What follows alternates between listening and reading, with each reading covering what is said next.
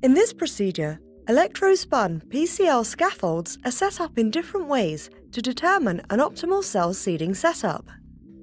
First, the sterile scaffolds are placed in the different setups being investigated, including cell culture inserts, troughs, and bioreactor rotary vessels. Once in place, a known number of cells are seeded onto the scaffold and then left undisturbed for 20 minutes. Then, all samples are carefully moved to an incubator set at 5% carbon dioxide and 37 degrees Celsius and subjected to static or dynamic conditions for 4 hours.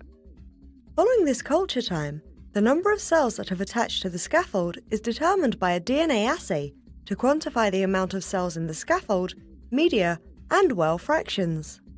Ultimately, this is achieved by quantifying the DNA present on the scaffold, the well, and in the surrounding media.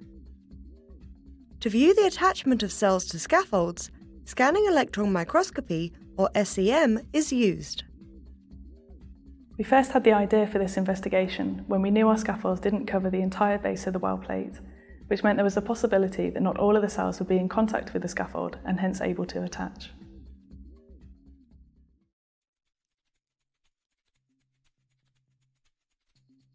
To begin, set up the cell culture inserts under laminar flow by opening the sterile 6-well cell culture inserts and separating the shorter rings with teeth from the wider ringed bodies.